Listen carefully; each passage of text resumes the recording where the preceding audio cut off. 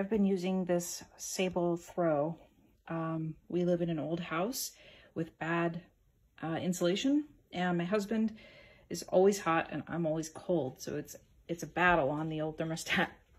So this is helping our marriage quite a bit because I get to stay warm under the blanket. So first of all, what I noticed about this is how soft it is. I don't know if you can really see the red very well, but it's more of a deep red, not a bright like Santa Claus red. It's a little deeper than that. And it has this control here. And you can turn it on and it tells you it's heating. You can set how long you want it to go for. So I can change the number of hours so I don't accidentally leave it on. And then how hot I want it. So I can adjust it to 1 all the way up to high, which is 10.